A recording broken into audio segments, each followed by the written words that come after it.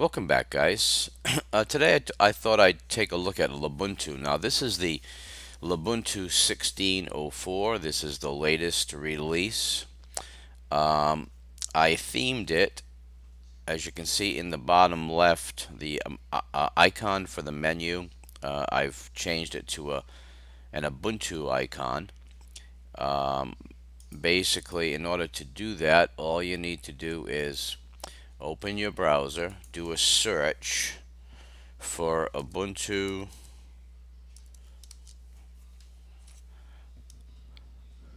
icon and with a transparent background. When you click that, it will, if you, let's see, click on images, and as you can see, you should get some decent icons, and all you do is pick the one that you want. As you can see, it's got the checkerboard background, so that indicates that none of that will show once you paste the icon.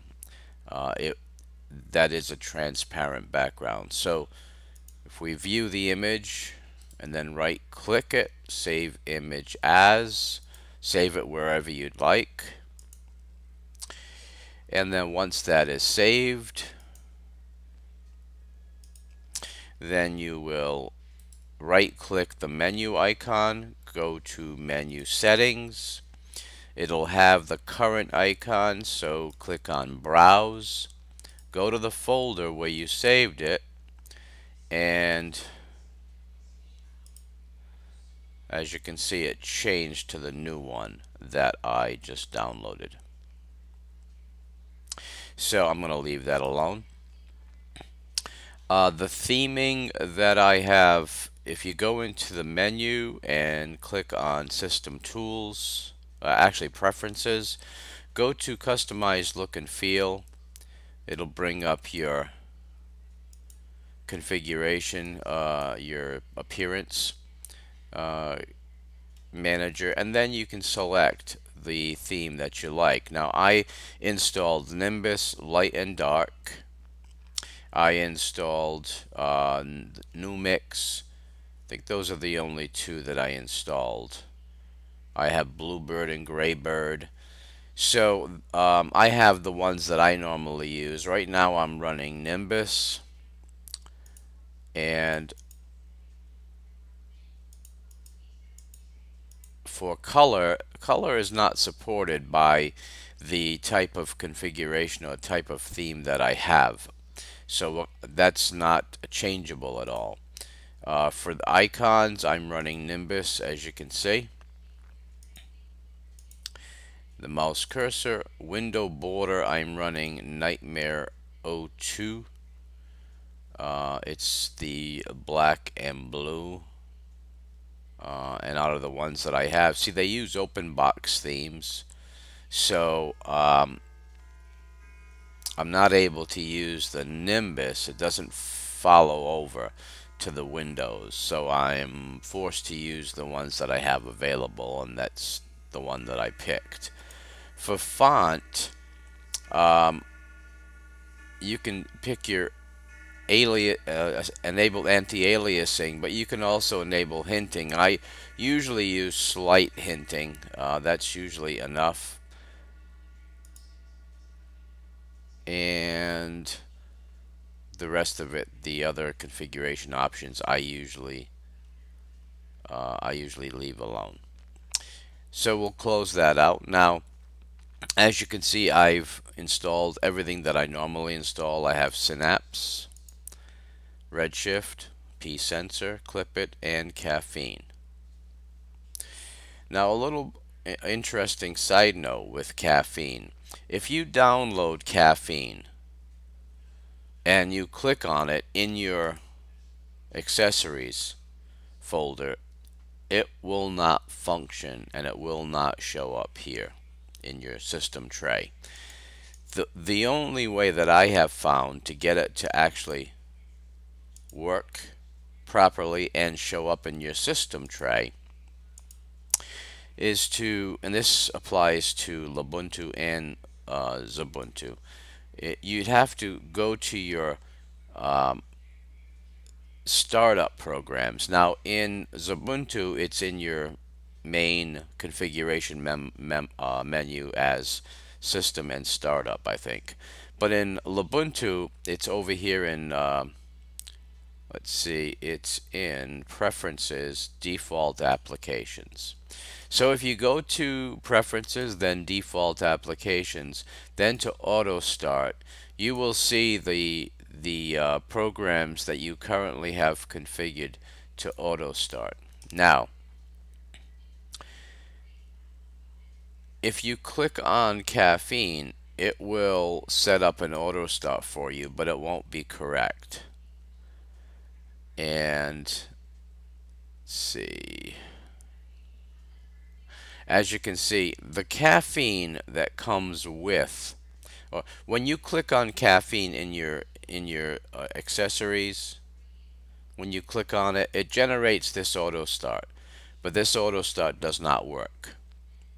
So what you need to do is uncheck that and then add a new one.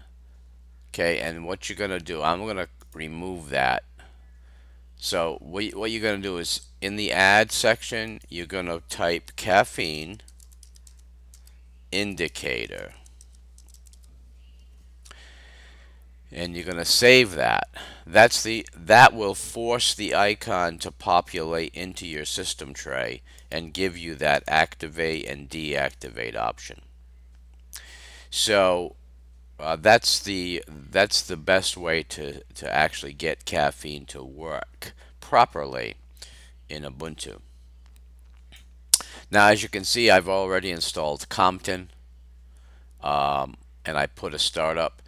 My Compton command is just Compton. I have a in my home folder under .config, I have a Compton configuration file, and that's what controls the Compton configuration. That eliminates screen tearing and a lot of other issues. So that was just a little bit off topic, showing you how to configure Caffeine.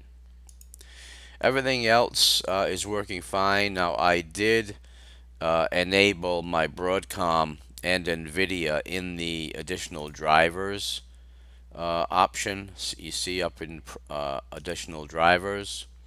So I enabled Broadcom and NVIDIA, and I also enabled the Intel microcode firmware. So those fine, no problems at all. Getting much easier to configure NVIDIA and Broadcom as Ubuntu, as Linux itself becomes more populated with the third-party proprietary drivers. So as you can see, Lubuntu now, out of all of the Ubuntu flavors, I actually prefer, I think Lubuntu is probably my favorite, and then it's Ubuntu with Xfce, which I did a review on yesterday, and then Ubuntu Mate I like a lot also. It has some configuration, especially with the Marco options, Marco and Compton for compositing and window management. I like those options, but Xfce Ubuntu and Lxde Lubuntu, they both have configuration options that are similar, and especially Lubuntu has a much smaller footprint and runs great on pretty much any kind of hardware, old or new. As you can see, I added the terminal icon to my desktop. I did compile OBS Studio. The OBS Studio, the PPA that's available does not work for 16.04, so I compiled OBS Studio, and that is working fine. That's how I'm making this video. So I think that's all I wanted to cover on this Lubuntu release. It is very, very nice. I haven't had any issues whatsoever with any of the programs that I've installed. You can see in sound and video I have installed Banshee, GUVC View, Kazam, Kodi, OBS, OpenShot, SM Player. I've got Wine installed for games. I've got Play on Linux and Steam. And for Firefox comes with it out of the box. I have installed Google. Excuse me. For accessories, I've installed Caffeine. I installed Cherry Tree, Clipit, LeafPad, Redshift, Synapse. So everything that I normally run, I'm running here in Lubuntu, and it's rock solid. So two thumbs up. Someone mentioned some potential security issues with Canonical getting involved with Microsoft. I don't think there's too much cause for concern on that at this point, but I do think Canonical needs to address the issue and just put everybody's mind at ease. But all of the flavors that everybody was waiting for are out now. As I said, I also downloaded Ubuntu Studio, which I've installed on my secondary computer that I use for music recording, and I do make videos on that. Have a lot of multimedia set up on that. So I'll be doing a review on that within a few days. So guys, thank you very much for stopping by the channel. I hope you enjoyed the video. Please rate, comment, and subscribe, and I will see you soon. Take care.